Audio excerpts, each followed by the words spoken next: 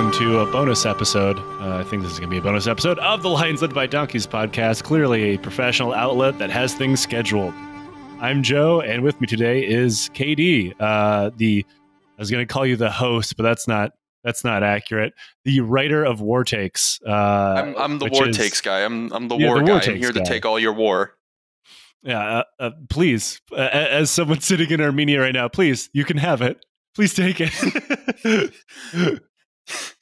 Sorry, we're at capacity. You're gonna have to come back another time when we have more room in the war tanks. You need a war strategic reserve. Just like a big, like one of those big, like they use for war grain silos, which will no doubt, like an actual grain silo, catch fire if you so much as sneeze next to it and explode. As someone who grew up in a city, that was probably one of the weirdest things that someone I learned. I think it was in basic training or something. When someone was from like Nebraska or whatever, like, oh yeah, corn will just explode. I was like, bullshit. That's not how corn works.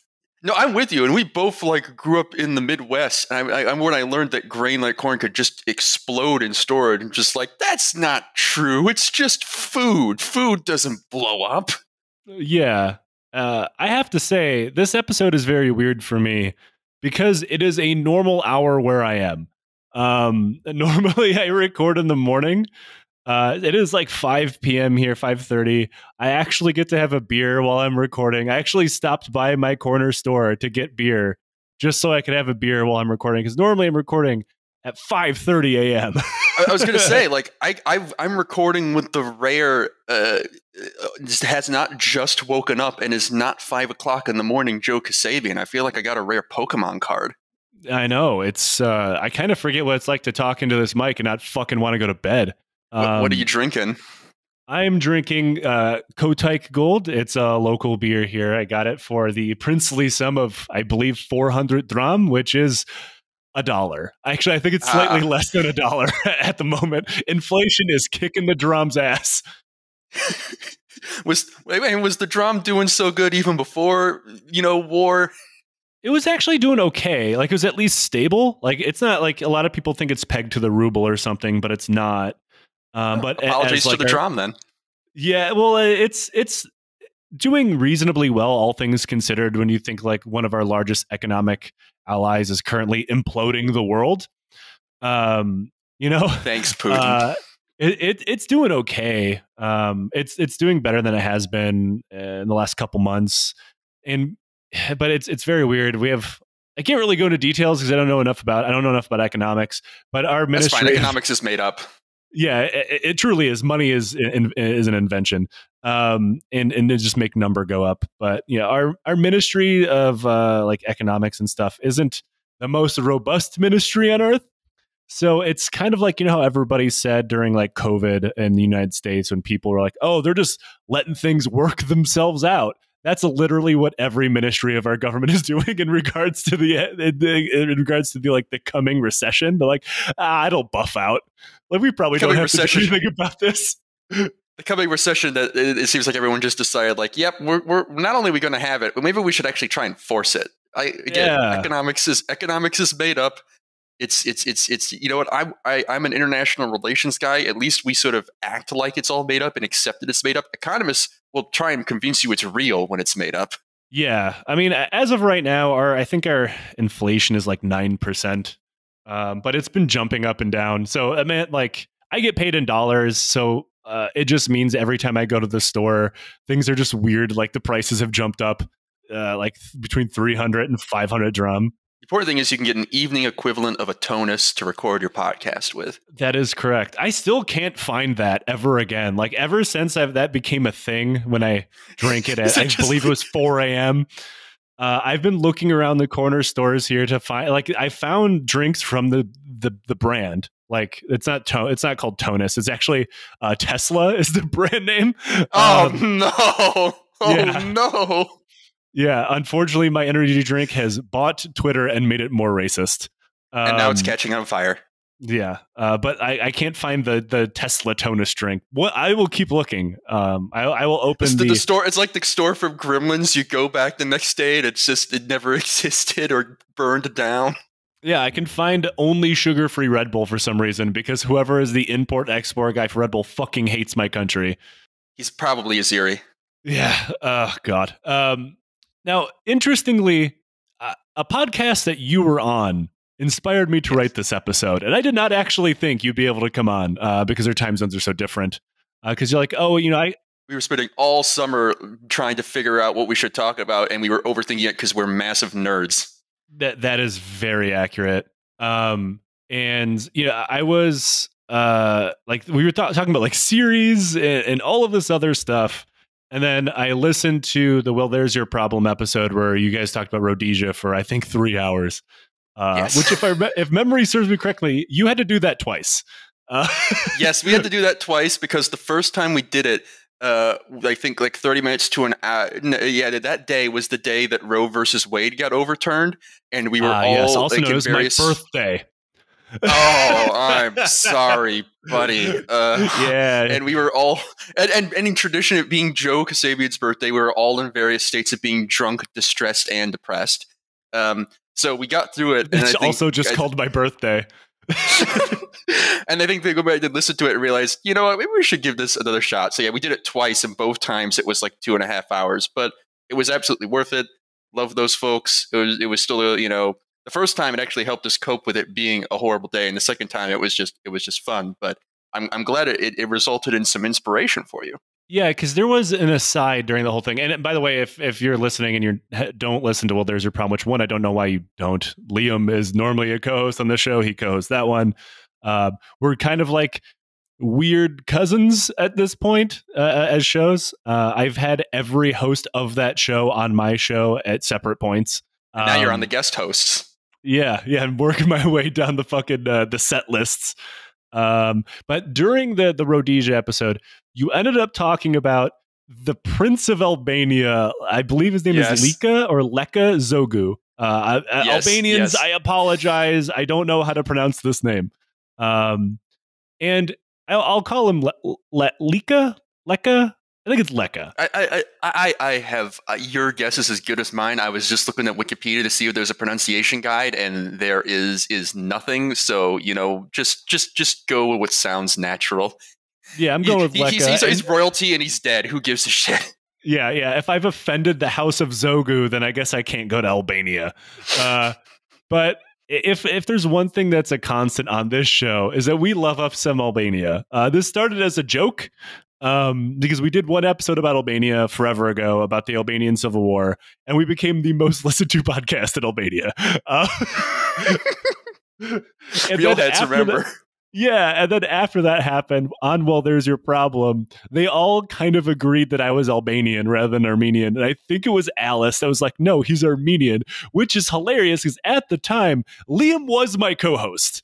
That's about the time that I think I made this really bad resolution graphic that I think you pull out once in a while, though I just divided the world between Greater Albania and Greater Armenia, making sure that on the half that was Greater Albania, which I think I made the Western Hemisphere, I put a couple dots in Detroit and Los Angeles that were still Greater Armenia.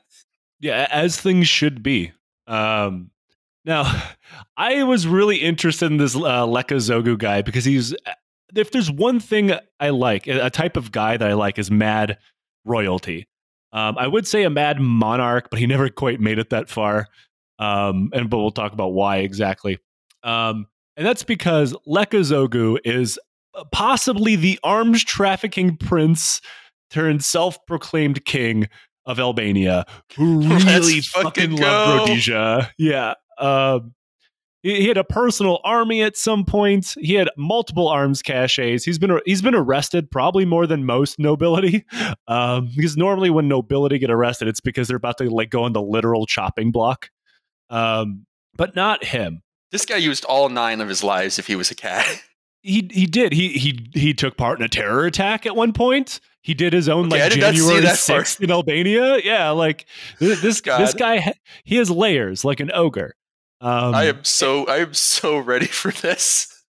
But it's honestly, the story started about him. And to be completely honest, his life story isn't quite long enough, but you can't tell his life story without telling the very weird story of Albanian royalty in general, which means about his dad, who goes by King Zog the First.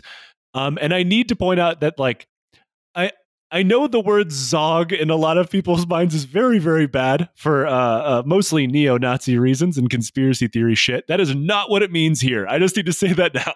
This is an unfortunate name. It has nothing to do with any weird anti-Semitic conspiracy. Oh God, I didn't even make that theories. connection at first until you mentioned that just now, and then I suddenly remembered. Oh God. Yeah, that's like the first thing that leapt to my mind. I was like, oh fuck. I mean, their last name is Zogu or Zagu. But when they become king, they go by Zog. I don't know apparently why. That was the name he took, because apparently the last name he was born with was Zogoli. Yeah, which sounds like a first draft of Waluigi.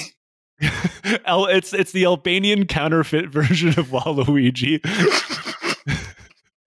If there's one thing I know about the Caucasus and the Balkans, is that, like, intellectual property rights don't exist. So, like, there's a theme park here that has a Pirates of the Caribbean knockoff, which has, like, Johnny Depp's face. There's the entire cast face on it, but it just says pirates. Gonna drop off my kids at the shady daycare with the unlicensed bad paintings of the characters from Cars on the side. Yeah, and it's called, like, Vroom. Vehicles. Now, Leka Zogu's dad, King Zog the First, was born Ahmed Muhtar Bey Zogoli in Ottoman Albania in October 9th, 1895. He was born to a Beylik family. Now, Beyliks were something of akin to Turkic nobility, and like kind of akin to chieftains, but sometimes given more power. So he was some kind of aristocracy. Kind of, yeah. I wouldn't call him like Ottoman aristocracy. He was not that powerful. He was certainly regional. And generations of his family had held that position. And as such, they held quite a bit of regional political power within Ottoman Albania, mostly centralized in the north. In the Mahdi region. This guy wasn't a nobody. No, he certainly wasn't anything I would call a king, or anybody that would think of a future king, or even a future unifier of Albania. Now, this family is quite powerful. His mother claims to be a descendant of Skanderberg, who is easily the greatest national hero in Albanian history. Really? He's honestly Skanderberg? Yeah. Skanderberg, yeah. I thought for a moment I swear you were going to say like Norway or Sweden, and then you came in with the Albania and you just floored me. Yeah, and I do have to point out here, this is kind of like when every boring white person claims to be some long-lost descendant of some British, Scottish, or Irish lord or something. You're not. And there's a very good chance that they're not related to Skanderberg either. A ton of regional political people within Albania at the time claimed Skanderberg family ties. It's and like for every good reason. Russian American with Romanov in their name claiming they're related to the Romanovs. Right. And not just some guy who's like literally a shit shoveler for the Romanov serfdom or some shit. Exactly. And I mean, I don't know. It's never been proven that they're actually related to Skanderberg, but they claimed it. It's a power flex. It's, you know, like, honestly, it's like saying you're related to George Washington, which like is much easier to prove. Yeah, it's much easier to prove. Though Skanderberg significantly more badass than George Washington. At some point, I will do probably was a series on him because he's super interesting. But just know for now, for our purposes here, very important guy. Now there's regional, very important Skanderberg. Now there were easy for Albanians in general, not all Albanians, but for practicing Muslim Albanians, because there are some non-Muslim Albanians. Existence within the Ottoman Empire was good. Your experience may vary. I screamed from the back of the room. They weren't considered. Generally Turks. speaking, you're probably going to do better than if you were Greek or Armenian or or any religious or ethnic minority, really. And they weren't considered Turkic, but I know some people probably disagree with me on that. Turn my comment section into a Balkan argument. I don't care. Balkan YouTube comments, let's go. Yeah, I love that goddamn Twitter account. Okay, so Albanians were practicing Muslims. They weren't considered dhimmi. They were allowed regional self-rule, a certain amount of freedoms. I won't call them freedoms in general because it is still the Ottoman Empire. When in comparison, like Christians or Assyrians or Yazidis, whatever, they were considered dhimmi. They were barred from most political power. Though there were some outliers. People always like to point this out to me, that some non-Muslim, non-Turkic people rose to power in the Ottoman Empire. That's absolutely true. For example, at one point, an Armenian was the foreign minister for a little while. They're outliers. Yeah. Doesn't happen that often. Yeah, it's another one of those things where it's like where people, it was like with here in America with the whole black faces in high places. Like, well, you know, an African American's been appointed the Secretary of Health and Human Services, which means racism's gone. Yeah, we had a black president, therefore racism is solved. Yeah, exactly. Yeah, and I love being in a country where racism's been solved. Everything's going super well. Yeah, anyway, let's flick on the news. The N-word was trending on social media the other day, so that's not fun. God. I woke up to that. I was like, I'm turning my phone off.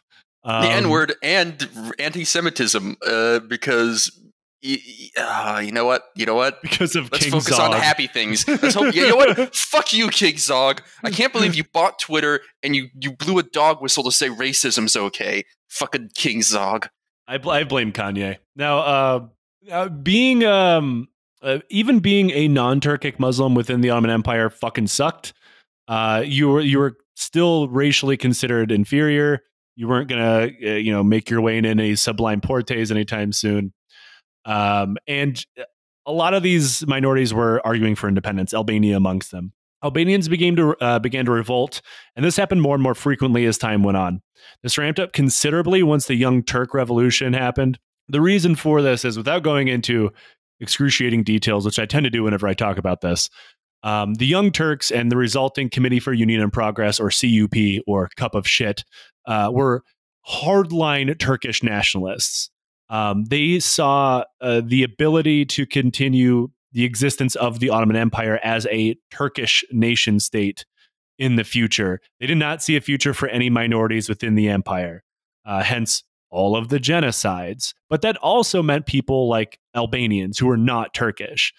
Before this, in the Ottoman Empire, you could have your own language. You could generally keep your own religion as long as you paid extra taxes.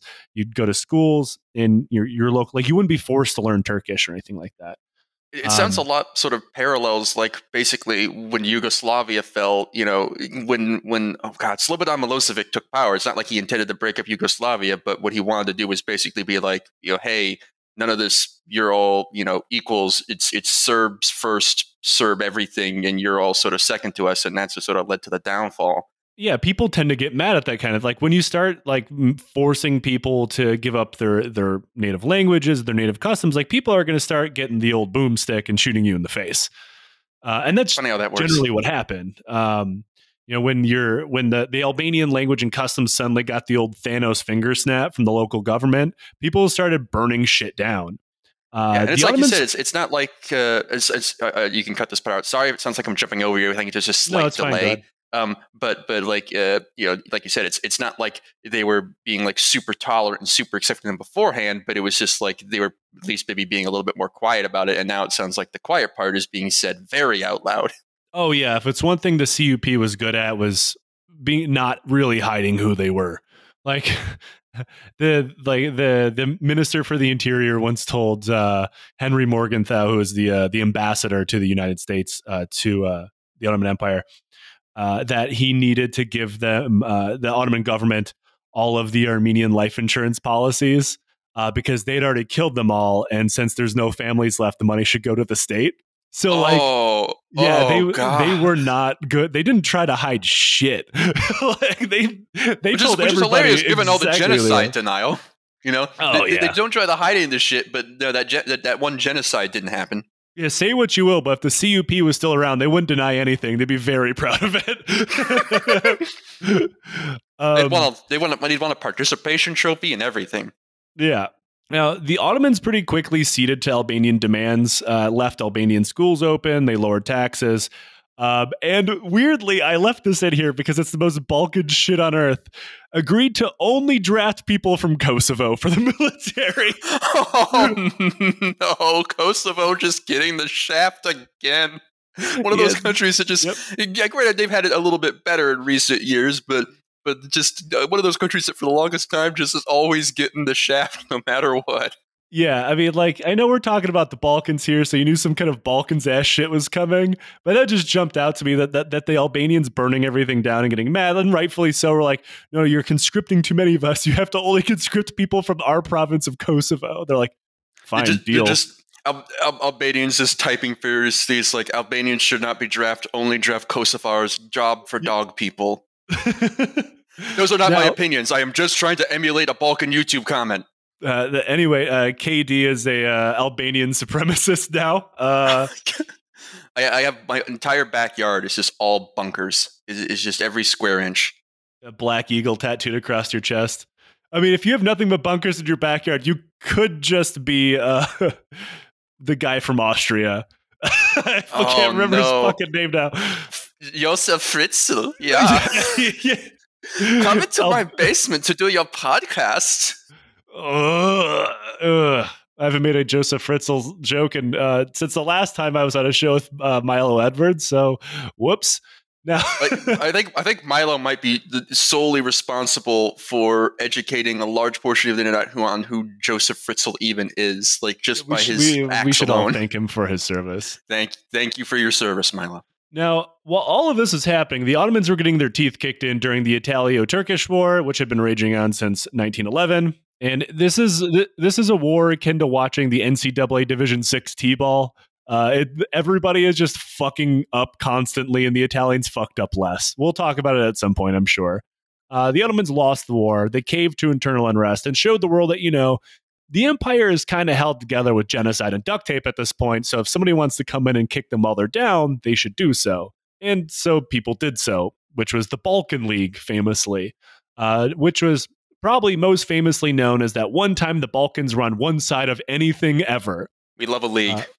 We love a good league. Balkans Fantasy Football League. That could be a thing. Yeah. I'm drafting Montenegro. Ooh, dark horse. I got a good feeling about Montenegro this season. I don't know. The numbers are looking good. We're doing the sabermetrics on them. I have good feelings about Montenegro. I'm going to go with Northern Macedonia because they're the only country to be bullied so hard by someone else they changed the name of their own airport. They changed the name of their own country because they had to add the North. But hey, you know what? They added the North, and then they got to get into NATO. So now they're not going to get attacked by anyone. So I mean, trade-offs. Actually, I fully support Armenia changing the name of our airport if it means us suddenly being able to join the EU. Would you change it to Kim Kardashian International Airport? Or? Yeah, why not? Fuck it. Fuck it. Why not? Fuck it. I mean, put her in charge of it. She can't run it any worse. The loading and unloading zone is dummy thick.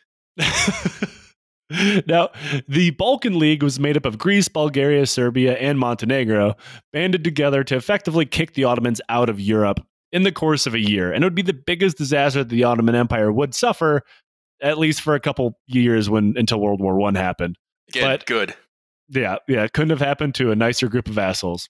Now, during this, Albania declared independence from the empire, though decided not to get involved in the Balkans War, which is probably a good call because it was horrific. Albania was officially the Principality of Albania, which is weird because up until now, they had no nobility. And it was headed by a guy named Prince Wilhelm, which, if you're guessing by the name, was not Albanian. Okay.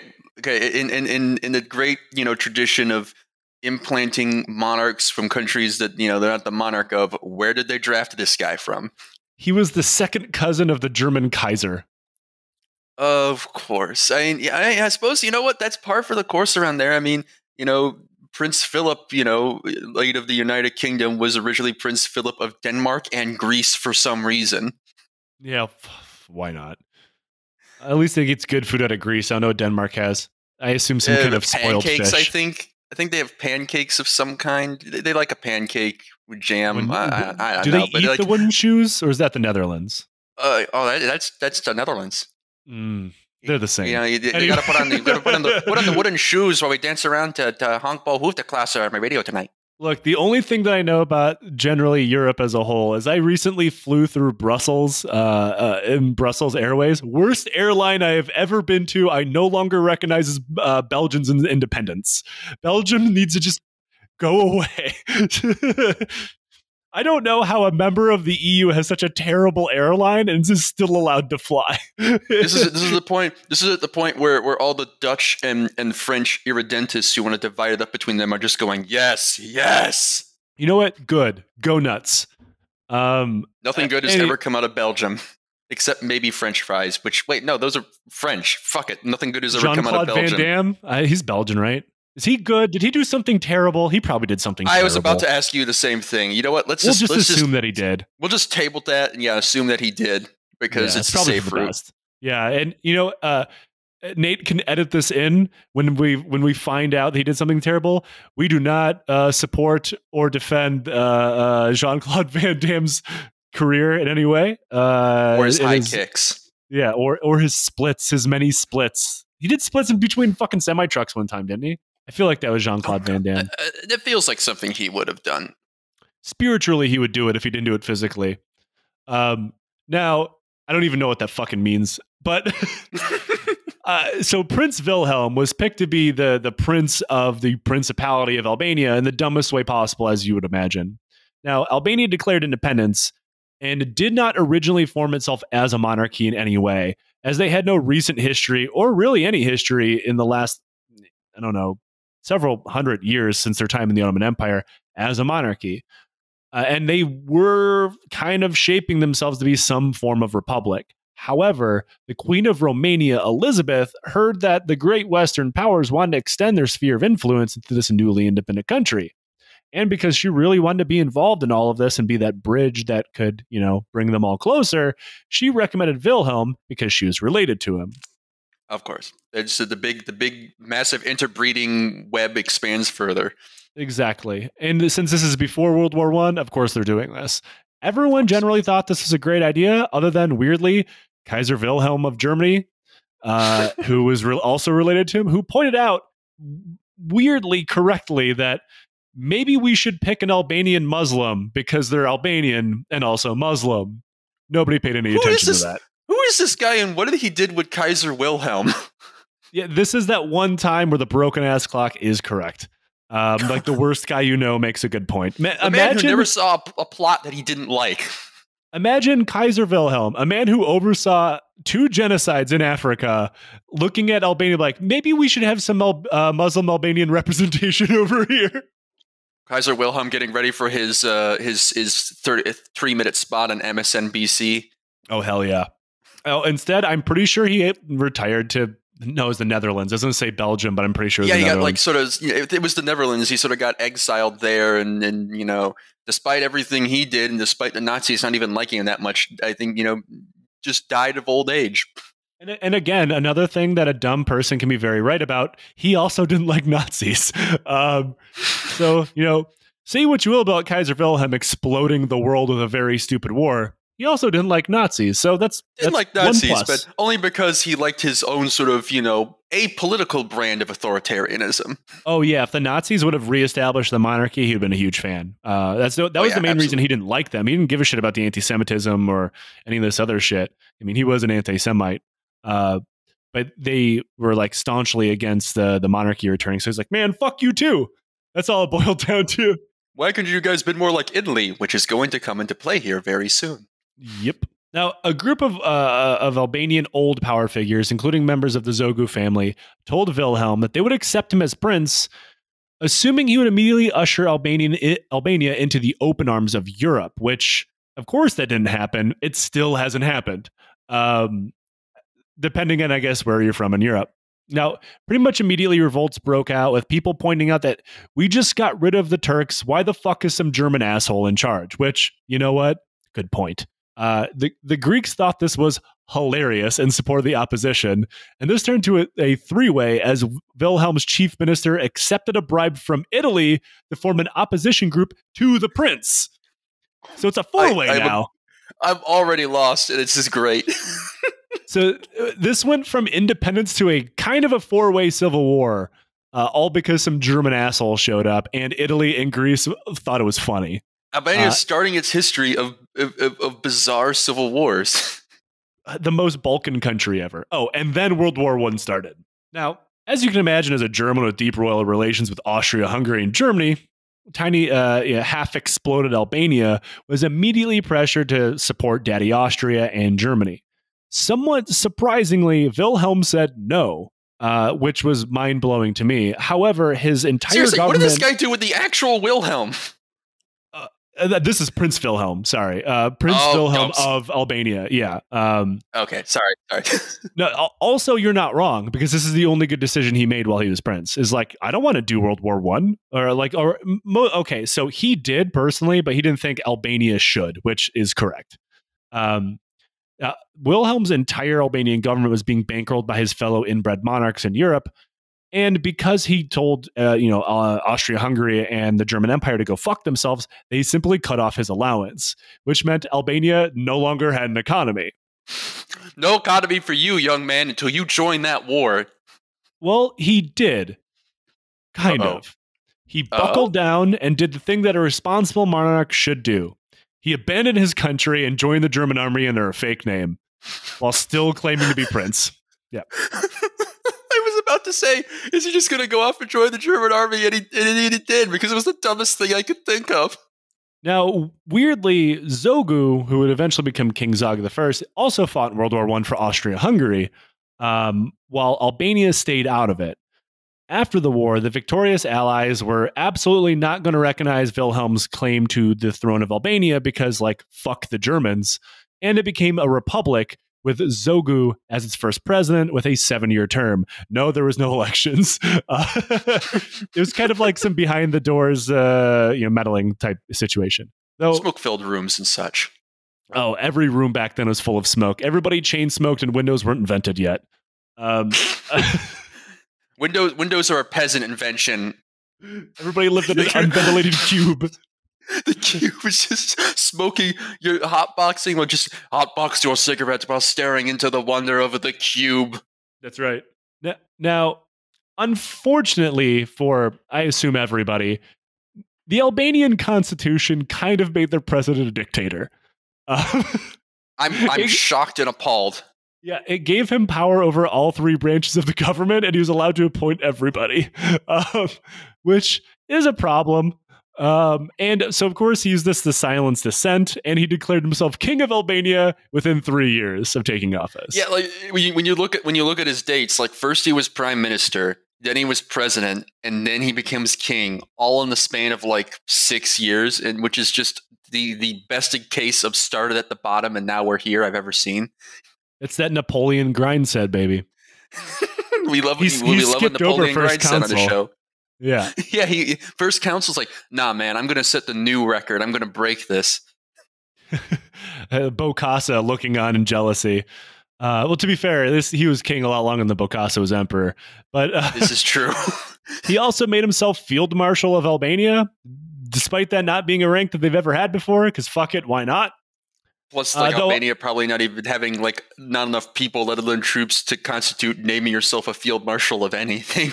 Yeah, exactly. Though I'm not going to shit on this guy the entire time, because during World War II, he opened his borders to absorb any and all Jewish refugees. No questions asked. If you were a Jew and you came over the Albanian border, you were welcome. So, well, we like a crazy guy who has at least a couple redeeming qualities. Yeah, he has one redeeming quality. Okay, you know what? All you need is one. Yeah. He was also massively paranoid, and to be fair, this is kind of earned. Albania was something of a tradition of a blood feud, which we've talked about before on the show. So a small slight, for example, breaking off an engagement to someone means someone in traditional Albanian law, not actual law, but tribal customary law, means that someone is well within the rights of killing you in revenge. Okay, all right, 0 to 10. Yeah, this is something of a problem, and it has been a problem up until modern times. Because say if you piss someone off, say you break off an engagement with someone, normally it's something much worse than that, but not always, and you die, natural causes or whatever, the blood feud will pass on to your children, because like they didn't get revenge on you. So you're not getting out that easily. On your kids. Yeah. God. Yeah, from my understanding, there's been a lot of work done to stamp this shit out. And again, from my understanding, it's largely dead. But back in where King Zogu or King Zog the First is, very, very fucking real. Now, as king, as you would imagine, King Zog accrued one hell of a blood feud debt. He's just racking them up left and right. It was thought to be anywhere from 600 to 1,000 fucking people who, according to tradition, had all of the rights in the world to connect him to Allah's Wi-Fi. And this resulted in at least 55 attempted assassinations at him. Though probably more, and then maybe someone got cold feet, but like at least 55. 55? He was only king for like a decade. Yeah. He's that's a painful average. He stopped going out in public, pretty much. His wife did all the public appearances. But now, as the world was getting closer and closer to World War II and the Great Depression whooped everybody's ass, King Zog had a bit of a problem. Albania was fucking broke. I mean, they were broke before the Great Depression, but now they were really fucking broke. Well, it's like there's between being broke and being broke. Yeah, like literally like living in wearing a barrel for clothes, but also king. Though actually, I should point out, the royal family never suffered. Of course they didn't. That's not how royalty works. But thankfully for Zog, he had a good friend that would totally help him pay his debts. Benito Mussolini of Italy. There we go. I was waiting for him. He's here. Things were tough for him. Things were tough for Albania, but luckily he had something. I'm missing the word here. He had a what's the word for a friend like that? He had a thank you. Now I'm just thinking of that the Toy Story song, "You Got a Friend in Me," but it's Mussolini and Zog walking down the street together. Oh, that's the most cursed mental image. You got a friend in me. You got a friend in me. Now, Mussolini, of course, Mussolini wasn't friends with Albania. This is empire shit. He had been supporting Albania for years, mainly to push British influence out of the region because the Brits are also leaking in, which is the only way Brits go everywhere is they leak in. And like we talked about before, Mussolini dreamed of his own idiotic Roman Empire one day. And we talked a lot more about that during the Greco-Italian War. So if you want more insanity about Mussolini's Roman Empire Part 2, go listen to that. But he included Albania within that. And after the Great Depression tore through Albania, Italy was financing so much of the government's budget that the Albanian National Bank's headquarters just fucking moved to Rome. I remember this. Just waking up one day, walking down the street, and your bank, much like that one pizza place that used to be on the corner, is just like, sorry, we've moved to a new location. It's like, you're the national bank. That reminds me of like during like the sick man of Europe phase of the Ottoman Empire, like the debt management like administration put in place by the French in the Ottoman Empire because they were giving so much money to the Ottoman Empire was bigger than the Ministry of Treasury for the Ottoman Empire. It's like, man, there's empire shit and there's this. You see, the new today, they would just, hire McKinsey to do that. Yeah, it's and they would also have worked for fascist Italy. Now, do not look at Pete Buttigieg's resume. Oh, God. Now, effectively, Italy owned the country, and Italy began making demands that the king put Italians in charge of virtually every branch of government, as well as the military. And, oh, yeah, by the way, teaching Italian is now mandatory in school. So at this point, they're just kind of doing the, we're going to make you an Italian territory in all but name before we do it formally. Yeah, until we eventually do it by force, which they're about to do. Now, that is when the main character of our story comes in. 40 minutes later, Leka Zogu was born April 7th, 1939. And 2 days later, Italy invaded. Wow, that is a good omen to be born under. Now, this is the length of Leka's existence in Albania until he's an old man. Because the Albanian army was led by Italians mostly, and it didn't really fight. at the time, and the royal family simply fled into exile. When bombs began to fall on Albania, Zog urged his people, quote, fight to the last drop of blood to defend our independence, all while he and his family ran to Greece. Oh, and bravely, for good he was measure, just bravely advancing in the wrong direction.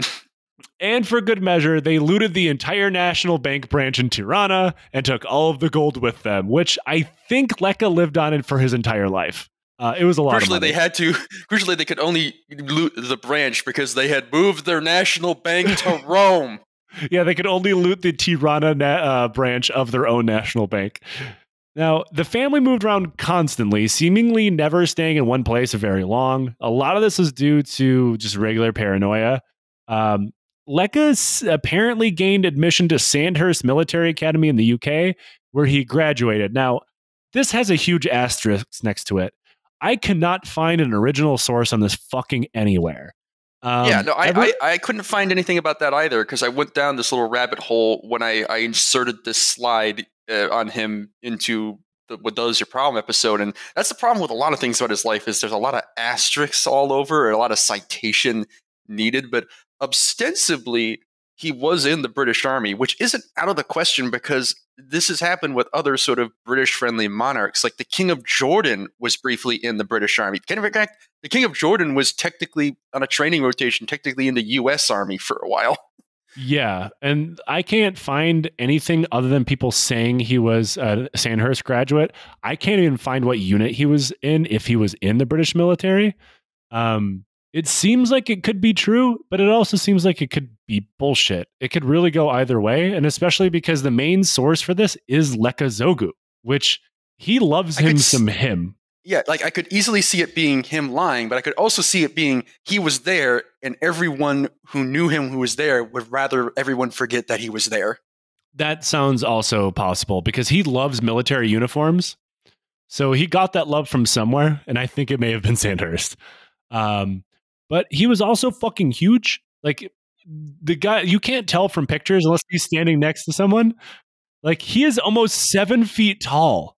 He's Joe sized. I am only 6'4". This guy is 6'8". You're only 6'4". Yeah, this guy is 6'8" and over 300 pounds. Like, he is fucking massive. Yeah, and I'm remembering now the pictures I've seen of him. Like, when you say, when you think 300 pounds, this guy is not a fat man. He is a tall, broad. We love a big guy. No, if you're 7 foot tall and you're fat, you're probably way over 300 pounds.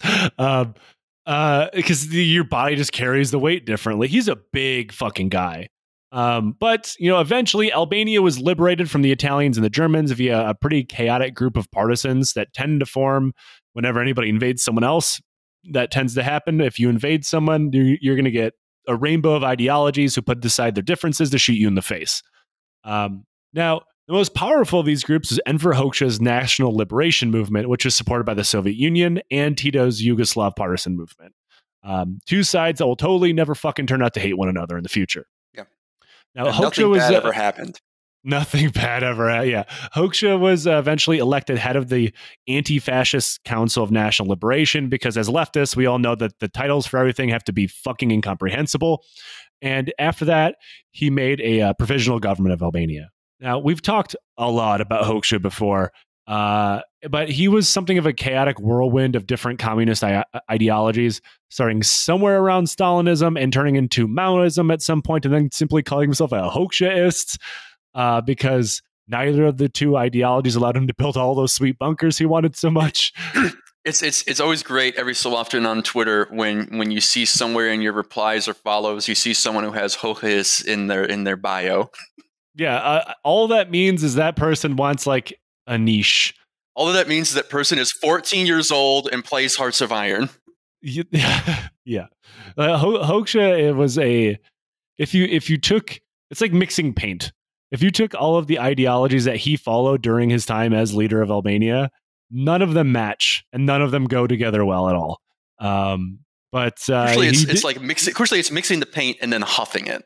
Oh, well, yeah, of course. I mean, the guy is probably one of my favorite weird off the fucking rails rulers that existed during this time period that nobody really ever talks about other than the bunkers, because he did other wild ass shit too, like insisting that his military actually just needed to be a countrywide militia with no training.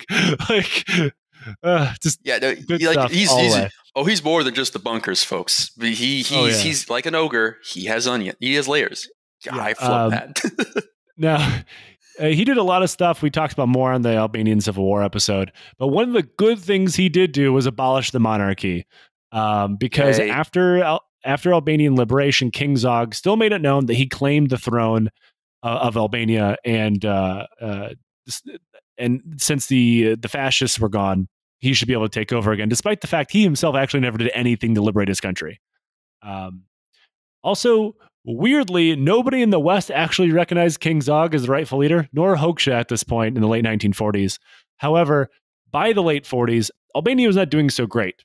It was by far the poorest country in Europe, and multiple countries had designs on its borders to include Yugoslavia and Greece, because Balkans. Hoxha had not done a great job in uniting the country, and that was still outside of major urban centers. It was very much rural, and they were very much used to ruling their own life. Albania generally ran with the king ruling Tirana and a few larger cities, and everybody else doing what the fuck they wanted. It's kind of like what Afghanistan was when they still had the king. Yeah, and that's how the king actually kept peace, is he didn't make those people do what he wanted. He's like, nah, actually, you guys are good. Fine, do whatever. And thankfully, that had a happy ending. Yep.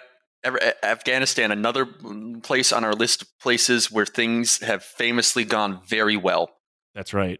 Now, in the middle of all this, and Hoxha was really trying to clamp down on this rural individualism because he's a Stalinist at this point, the CIA showed up. Yeah, now their plan was to airdrop a bunch of fascists and people who vaguely supported King Zog to prop up this idiot king as a thorn in the side of the communist East, as well as scrap Soviet plans to build a submarine base off the Albanian coast. Now, if you're thinking that the CIA put a lot of thought into this, you'd be very wrong. I mean, this was the CIA, and I won't say peak CIA brain, because that's the 60s for me, 50s and 60s. But this is a crapshoot. This is also early CIA brain. Like, this is like, they're still like, and I'm guessing like this is what the late 40s, early 50s at this point. Like, yeah. So they're still hitting their stride. They're still figuring out what they're doing with their life. They're backpacking around Europe. Yeah, exactly. They're in their gap year before they start doing unfathomably evil shit. Yeah, they're gap year before Operation Ajax. Yeah. Now, the CIA thought this was going to be fucking easy because Albania looked like it was held together with like duct tape and spit at this point. And they thought it would be an easy domino to kick over in their anti-communist crusade that, thankfully wouldn't lead to untold horrors beyond our comprehension for decades to come. But it was also kind of perfect for their goals. The Soviets and Hoxha hadn't started hating one another quite yet, but the CIA also knew that the Soviets didn't actually care that much about Albania. So, like, if people knew that the CIA was doing fucked up shit there, which, of course, people would know that quite quickly, the Soviet Union wouldn't get involved. They're like, whatever, who cares? It's also like, when you look at a map, at the time, because Yugoslavia wasn't firmly... They never joined the Warsaw Pact, and even before the split with Stalin and Tito, they weren't, super cool with one another. And Albania is like physically separated from the rest of the Soviet sphere of influence. Like, there's no direct land route to there. Right, and the Soviet Union was never really great at deploying soldiers abroad for any continuous amount of time, unless it was over a direct land border. But exactly, the CIA kind of figured that we could probably pull this off. And they were going to create a new Albanian civil war to overthrow Hoxha. But then the operation had a lot of different names. One was Operation Valuable. The other was BG Fiend, in all caps, like a supervillain group. But my personal favorite, Operation Obopus. I have no idea what the fuck it means. You fucking excuse me? Operation Obopus? Imagine walking into a briefing room and like on a butcher board in front of you, just Operation Obopus as a go. I know something that's going to be going in my Twitter handle for a while now. There's so many different ways you can think of Obopus. Is it an oboe with 8 arms or whatever? Is it an obo-ussy? Like, what is it? God. I was already kind of there with BJ Fiend or BG Fiend or whatever the hell that was, but that's already been obliterated in my head by Operation Opopus. I'm embodied by it. I'm destroyed. When I read that, I minimized my screen, walked outside, and smoked a cigarette. I'm like, I'm done with this for the day. I'm done. The CIA is especially like the 1950s and 60s CIA. If the things they didn't end up doing didn't cause, like, again, man-made horrors beyond their comprehension, it would be the funniest bullshit in the world. The things they tried to do, like trying to kill Castro with like exploding cigars or something like that, or like putting poison in his scuba suit or whatever. Yeah, what they never tried was to fire a cannon with a guy inside with a knife and over from Florida into Cuba. They hired Bugs Bunny as a consultant with the exploding cigar, but they never hired Wile E. Coyote, which is unfortunate. You see, Joe, it's not that they didn't do that. It's just that they probably haven't declassified it yet because the guy in the cannon might still be alive. The guy in the cannon is still circumnavigating the Earth. He broke orbit and he's stuck there. Now, this is the Operation Obopus, which I think we can all agree is what we're going to call this.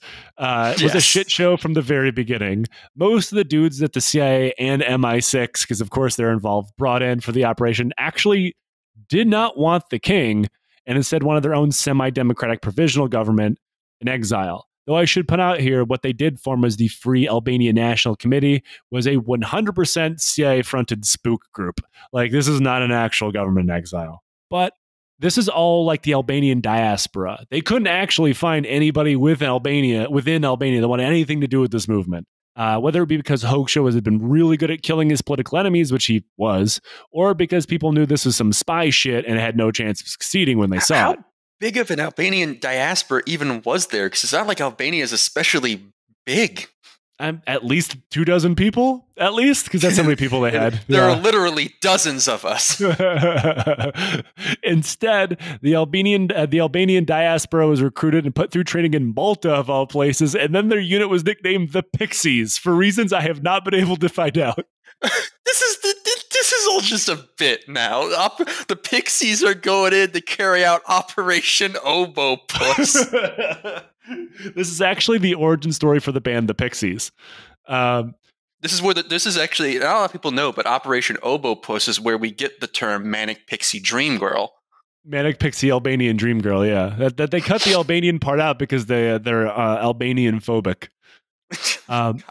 However, there was a small problem with this plan, and by small, I mean a problem with the entire plan. One of the main organizers of the entire thing was a British intelligence agent named Kim Philby. Now, a lot of people probably just fucked up. Well, one I was all no, because of course the British are going to show up. I knew they were going to show up the moment you said Malta, and then you said Kim Philby. Now, for people who are unaware, Kim Philby was a legendary double agent for the Soviet Union. So he fed all of that info of Operation Obopus to the Soviets, who then, of course, told Hoxha that all these Pixies are going to show up and try to blow stuff up. So as soon as the Pixies landed in 1950, they got killed on the fucking spot.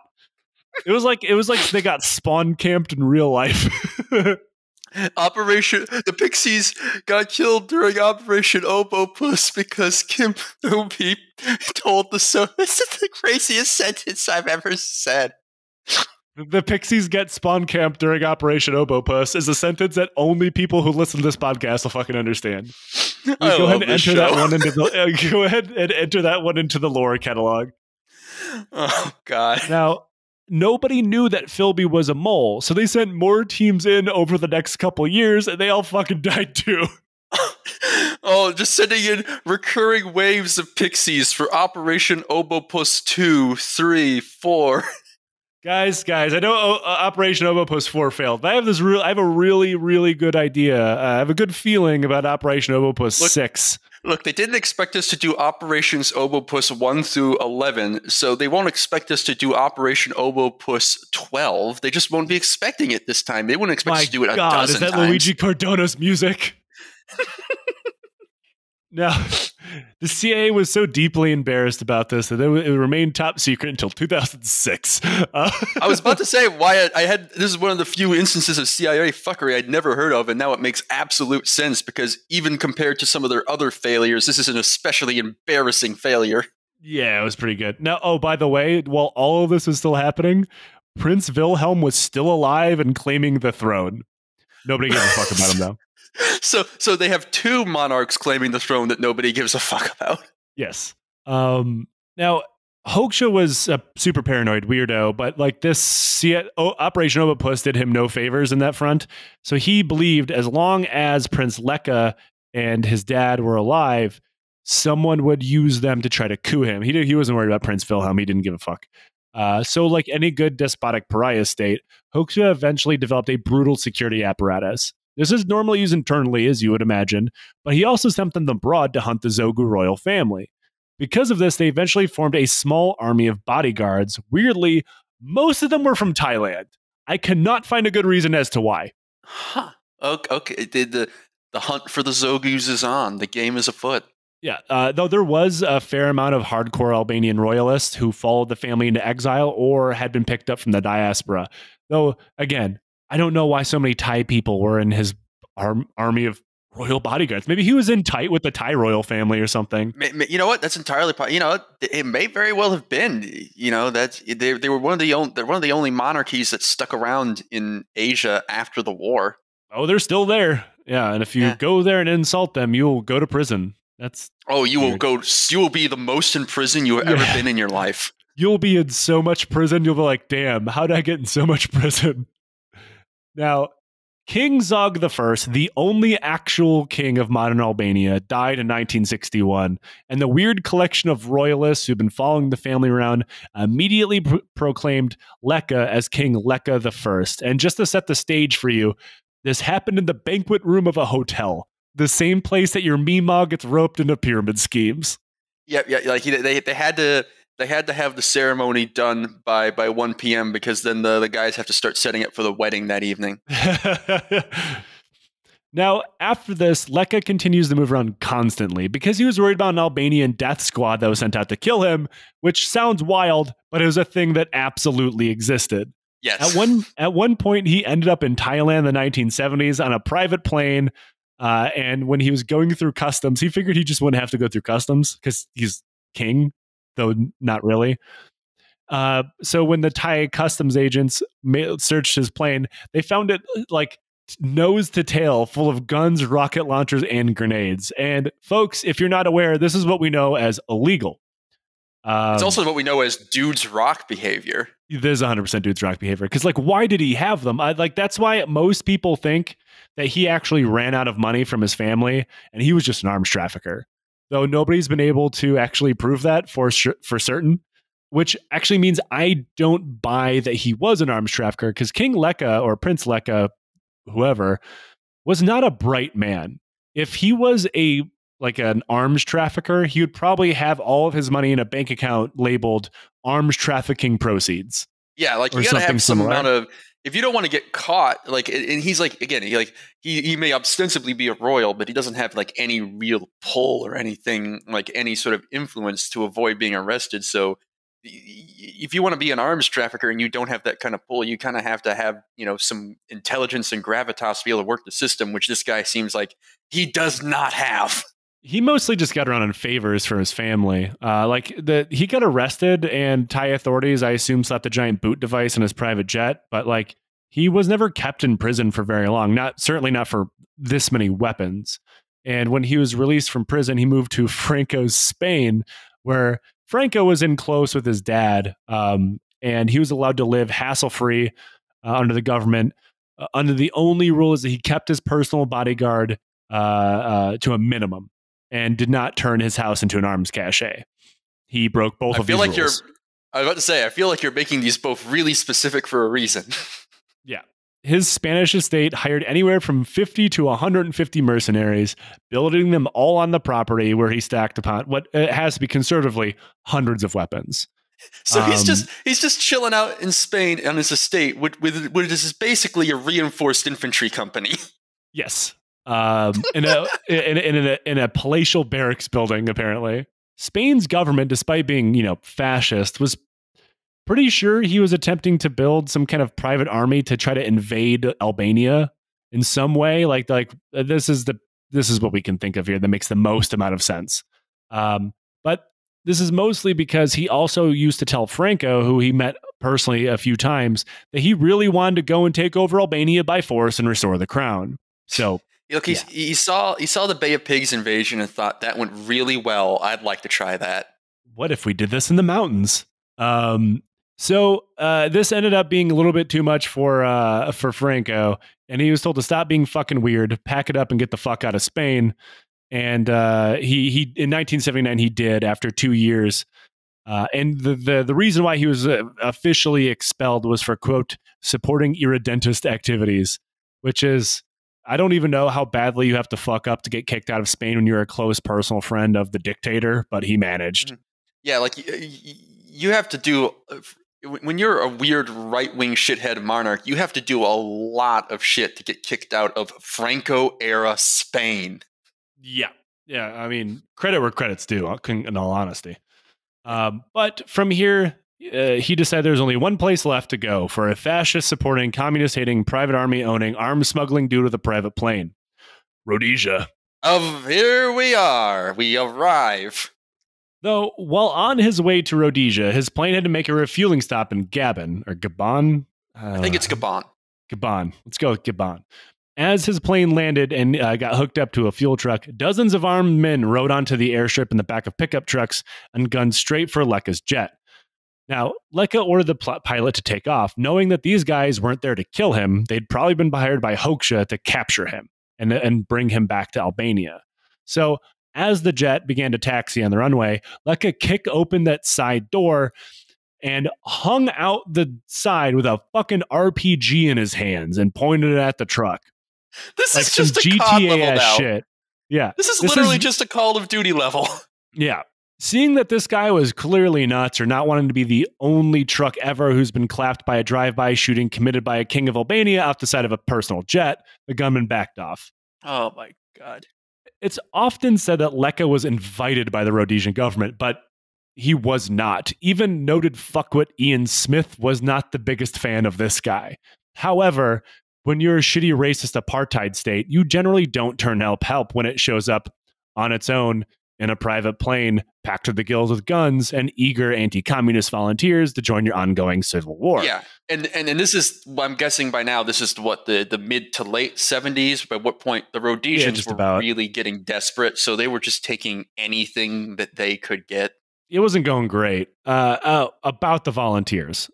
Leka told Ian Smith that his royal guard would gladly fight for the cause of Rhodesia in exchange for Rhodesia, once victorious in their ongoing race war, supported his goal of conquering Albania and restoring his throne. Now, Ian Smith took one look at this guy and his plan and said, nope. Which, imagine being so insane that Ian Smith of Rhodesia decides that you have gone too far with your political goals. The one good decision the man ever made in his life. Yeah. You don't have to hand it to him, but he did do that one thing once. Though I wish what he had done is actually die when he crashed his hurricane into the desert in Egypt. Alternative history. Now, one thing, this didn't stop Leka from full-throatedly supporting Rhodesia. Somehow he even got his royal guard and himself Rhodesian brushstroke uniforms, famously because he wore all the time, and he got stitched up with the Kingdom of Albania's flag on its shoulders, and not the Hoxha's Albania, which was they're two different flags. You can find this on the internet. There's pictures of his royal guard in the 70s in Rhodesia with those uniforms, with the patches, with the AKs, with the baby poop camo on them. He wore the uniform all the time too. And he found a uniform for himself, named himself the commander of the guard. Though he claimed his men were all going to go fight for Rhodesia, and he was going to lead them. They didn't really. There's no evidence that any of the Albanians actually fought. There are a few photos, like you mentioned, of the Royal Guard in Rhodesian uniforms and Albanian flags, but that's it. And in those pictures, they're carrying Rhodesian camouflage AKs rather than the infamous FNFAL. And they're not wearing any equipment. They're just wearing a uniform. It seems it's totally just like they're doing it for show. It really seems like the government just gave them some clothes. According to the book Fighting and Writing, the Rhodesian Army at War and Post-War, the Albanians just played dress up for Leka, as the Rhodesian government didn't want to train them not because they didn't need the men. Rhodesia certainly did. It's because if we train these guys, they're going to go fight in Albania afterwards, and this is going to cause a problem for us. Again, imagine being so fucking weird that Rhodesia does not want you to fight for them. And Rhodesia had some weird ass people fighting for them, Whole lot of Nazis, including a whole lot of Nazis, specifically a whole lot of American Nazis, including one that Joe got a listener of this show in Zimbabwe to piss on the grave of. Still my proudest achievement. Yeah. Unfortunately, that guy is still buried there. It's unfortunate for Zimbabweans. Well, you know what? You know what I call that? I just call that, opportunities for more pissing. That's right. Now, this actually would make sense that none of this ever happened for real, because Leka wanted to train an entire battalion. And he only had like 10 guys. Yeah, like for reference, for those who don't know, a battalion, like an infantry battalion, at least the U.S. Army, is what, like 800 to 1,000 guys sometimes. Oh yeah. He had about. I'll be charitable to him and say he had a dozen people. He was like an international problem guy. Nobody wanted to deal with him. But Leka kept playing dress up with his men in a compound in Rhodesia. I assume living like a king, because he was never any short of money, all the way up until Robert Mugabe took power in 1980, at which point he ran to where a lot of other people from Rhodesia ran to in order to keep up their very cursed and fucked up lifestyle, apartheid South Africa, where he was invited there as a guest of the government. So he wasn't invited to Rhodesia, a country that didn't even have like any recognition and in itself was an international pariah. But South Africa, a country that despite everything still had international recognition and was still more connected to the world despite being just as shitty, was like, yeah, come on in. Yeah, pretty much. Yeah. He was given a massive farm near Johannesburg and given official diplomatic status by the government, which was fiercely anti-communist, which meant that put them directly at odds with Hoxha. So, of course, they're going to welcome him. And, that just makes a question. Why did he just go to South Africa first? I mean, it's Leka, so he went to the most fucked up country first, and then when they lost, you know what? That tracks. He had to go to the most fucked up one first, and then once Rhodesia was knocked off the list, then he could go next door. Yeah. Once again, he was allowed to take his royal guard, all of whom are still wearing Rhodesian uniforms, as well as a small stockpile of guns, where they all just kind of hung out for a little while. Though he did have a son, who he, of course, proclaimed prince, as he was still claiming to be king. At the time of his birth, on 26th of March, 1982, the South African government declared his maternity ward, where his son was born, temporarily Albanian territory to ensure that his son, Leka, also named Leka, was born on Albanian soil, and therefore his claim to the Albanian throne would still be valid. I assume this is a made-up law.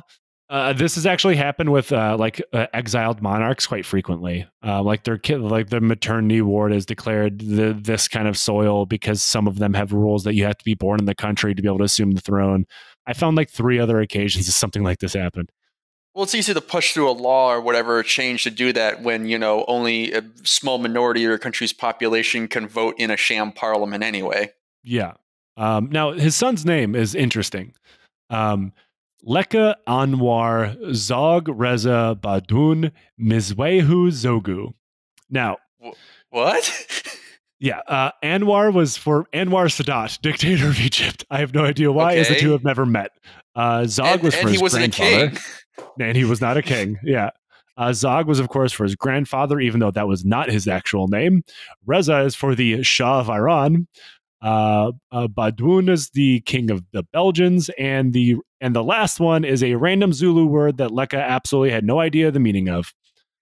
The thing, honestly, though, out of all of those, the one that still gets me the most is Sadat, because you think, because I'm pretty sure he even stayed with the king of Egypt at some point. So I guess it just goes to show that absolutely nobody wants anything to do with King Farouk anymore. Yeah. poor King Farouk. Poor King Farouk and his largest collection of pornography ever. We respect That's an episode right there. Now, eventually things began getting hot in South Africa for them as the apartheid was slowly and surely beginning to fall under immense pressure. Also, the Hoxha system in place in Albania also began to fail as well. Hoxha had died in 1985, and the system he created, well, it didn't ever really work, but it definitely couldn't not keep working as it hadn't been working without him. And by not working, I mean slowly slugging along and keeping it. And it's like what happened to Yugoslavia after Tito. Like basically, it was him that kept the country together. You know, not just because like all those countries, there were obviously like police state rules in place, though they were more lax than others, but also because people genuinely liked Tito. Now with Hoxha, I imagine that like was not as universal. No, it was mostly terror. Yes. I mean, but he was the only one that could make the country work the way that he had built it, because remember, he's the only leader that they had since the king. It was built for purpose, and that purpose was for him to run it. Yes, that's 100% correct. And the people that took over were realizing a lot of the problems that Hoxha was papering over for decades, and reforms were attempted, but they still weren't going well. This led to a lot of reformers to keep trying to keep most of what made up the Socialist People's Republic of Albania in place, but stability was not something anybody could quite figure out. And that is where Leka reappeared. Well, really, because this is the first time he attempted to go to Albania ever since he was born, and then exiled 2 days later. Either way, he thought that when he showed up, because of all of the chaos and instability, people would swarm the streets and greet his return and usher him back onto the throne, which I should point out that he still believed this to be an absolute monarchy, despite the fact it was now 1993. 1993, and he's been hiding out in Rhodesia and South Africa and Francoist Spain. Yeah, he's truly preaching to the heart of the common Albanian with that. Now, so he landed in Tirana, though small problem. He didn't have a passport, not a real one. So he had a fake royal government passport made for him with the official job title on the inside as king. He just did the Papers, Please thing. That little guy in Papers, Please, who the game, some people might know, where this is one guy who just keeps trying to sneak in with various badly made passports. He's just literally putting like his made up passport on the thing. He's like, yes, I am from Cobristan. It is a very nice country. Yeah, he was refused entry. So he went back to his compound in South Africa, where he learned times had changed. Without the official government protection of the apartheid government of South Africa, he was quickly arrested on weapons smuggling charges on account that he was still carrying a massive stockpile with him wherever he went. Then in 1997, as we've talked about before on the show, the Albanian economy imploded under the weight of the entire economy based around pyramid schemes and corruption. I invite you to go listen to that episode. So once again, with this happening and the civil war beginning to brew up, Leka saw another perfect time for him to ride back into Albania. And just to frame this so it makes a little bit more sense, Yugoslavia had exploded into war at this point, and Leka had been preaching about a greater Albanian state, much like many YouTube comment sections do to this day. While nobody gave a single fuck about him in 1993, by 1997 he was popular as hell, especially in the same place that his dad was from. And this time he really was greeted by cheering crowds. He was so popular. There are all sorts of pictures of this. Yeah, it's really wild. He was so popular by the time that year's parliamentary election came around, they also held a referendum about the restoration of the monarchy, which would have officially made King Leka the first king of Albania. It lost, and it lost by a lot. Lost by a lot. I think he did claim that, that it might have been rigged, to which I say, on one hand, given the state Albania was in the mid-90s, that's not entirely out of the question. On the other hand, don't give a shit, be mad about it. Yeah, exactly. Now, according to Albania, over 65% of the people voted against the return of the monarchy. So, of course, Leka insisted that the vote was rigged, leading to a recount where he still lost. On the 3rd of July, 1997, while dressed in his Rhodesian military uniform and armed with a grenade and a pistol strapped to his leg, he greeted around 2,000 supporters in Tirana to chants of, quote, "Albanians will defend their vote. Down with the communists. We want a king." So he tried to do a little coup. Oh, yeah. The crowd, led by Leka, marched down the capital's Central Boulevard as bursts of gunfire ripped into the crowd. Nobody's entirely sure of who fired first, whether it be the government or the crowd, everybody was armed to the teeth. But in the end, one guy was dead and several people were injured. And thus, died his attempt to make Albania a kingdom once more, though he still refused to accept the results of the vote, but was now forced to flee the country as his weird royal LARPing had actually killed a guy, and he had to go back to South Africa because they let him back in. Yeah. Even though, because he was actually given some amount of courtesy by the Albanian government, and instead of just being arrested, like they sent him a letter in the mail, like, could you please come to court on this particular day, from the prosecutor? And so he went to South Africa.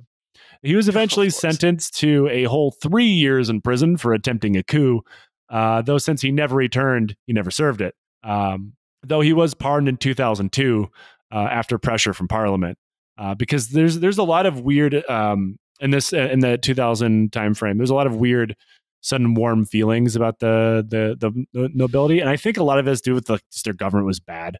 So people like, I feel like every country that was once a monarchy, periodically when times are bad, goes to that period of where you have like, you know, a small but significant minority saying maybe we should go back to the monarchy because rose-colored glasses.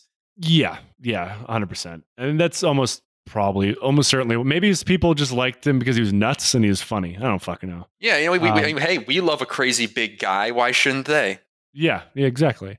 And he returned after he was pardoned, bringing with him 11 cases of automatic weapons, grenades, and hunting rifles. My man never changes.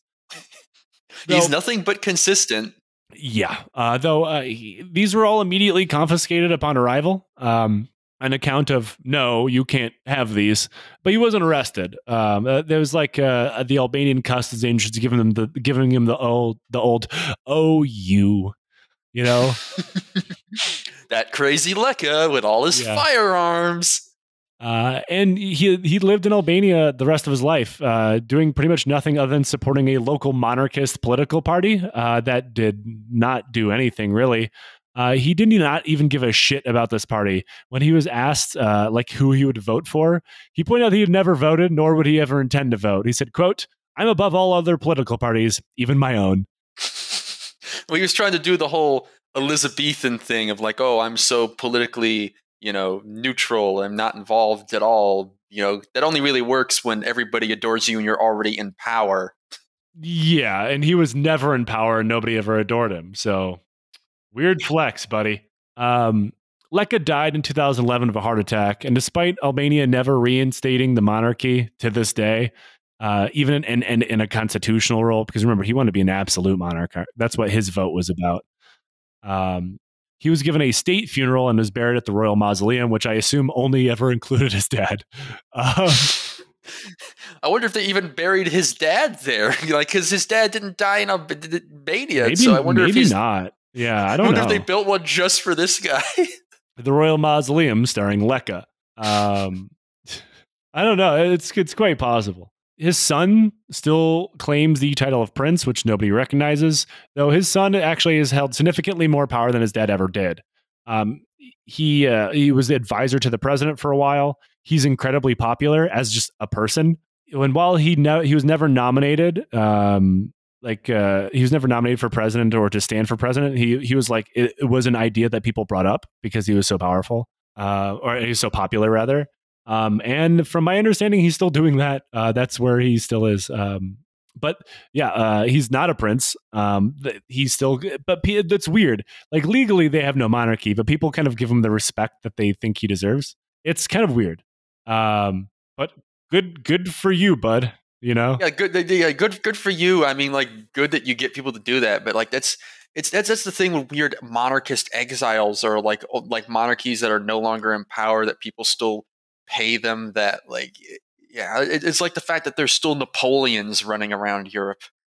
Yeah. I mean, there's for every old dead throne somewhere, there's probably 10 people who all claim to run it, which is awesome. I think they should all be locked into a room, and the last one to walk out gets the throne. Yeah, we should just take all the sort of monarchist remnants in Europe that like no longer have thrones, but all claim it. Put them all in like a Thunderdome type situation, and whoever lives just gets to be emperor of Europe.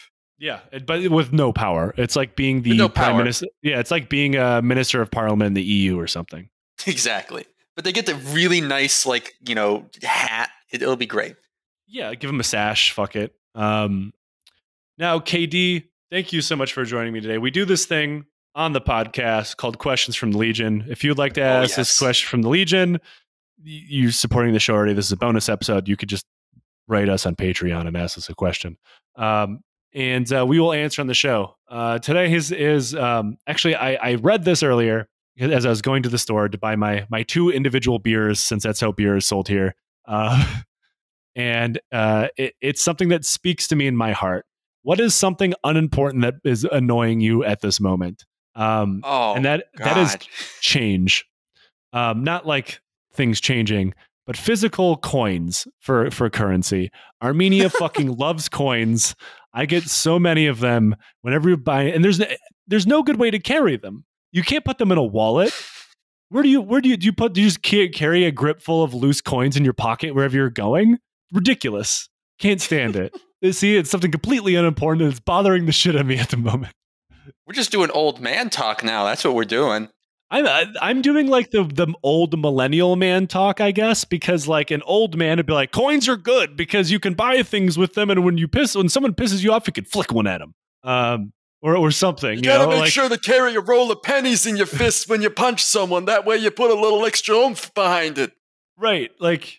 I don't know, take debit cards. Like, why won't you just take a debit card? And it's like, I understand I live in a little bit of a different country, but like, they accept debit cards here. My corner store, cash only. Like, come the fuck on. Anyway, your turn. Oh, God. If people want to know what unimportant things are bothering me, they can just take a look at my Twitter account. That's but likewise, yeah. But if it's something physical, I guess, like, I'm just trying to figure out, like, the best way to get IKEA to deliver a piece of like furniture to where I live that conforms to the weird HOA rules about how and where deliveries are taken, and it's driving me up a goddamn wall. It's just I just want to be able to put together my flumphy or whatever the fuck it's called, but it just get like oh God, it's just getting things delivered. It shouldn't be this much of a hassle, especially if they want us to use cars and things, us to go pick it up ourselves. If you want us to get things to nothing, yeah. Okay, I think I hit on that. I think I got there. I fully understand what you mean. I live on the 6th floor, and like my elevator is very, very small. You can't fit furniture into that thing. Maybe a fucking like an end table or something. Like we have a freight elevator, but the thing is, like, you got to reserve it. But then the thing is, like, you in order to, like, IKEA doesn't let you reserve delivery times. They give you a window like the night before when it's going to show up. So now I'm trying to figure out, like, hey, can I just get this delivered to the front desk? And then, like, I don't want to. I have to live here. I don't want to have to piss off the people who work at the front desk. I want to keep them on my good side. So I'm just trying to figure out how to circumnavigate this whole medley of weird bullshit of just trying to get a piece of IKEA furniture delivered. You simply hire a guy to throw it through your window. You got to hire big guy. Big guy, we got to get Leka here, and what he'll do is he'll do like the Team Fortress 2 thing of firing his RPG at the ground so he can propel with the explosion the table up through my window and the smoking remnants into my living room. Oh yeah, that's just science. Yeah, science. It's KD, thank you so much for joining me today. We can end this with your plug for your war takes. Oh yeah, certainly. So I most of you probably know I rant about war on stuff on Twitter at war_takes at the twitter.com. And if you just want to hear me randomly ramble about whatever furry shit, you can also find me at Komodo Dad on the twitter.com. Thank you so much for joining us today. Everybody else, thank you for supporting the show. If you like what we do here, leave a review, tell us what you think. And until next time, if you have a personal plane, load it full of weapons and go to a country of your choosing. Yes.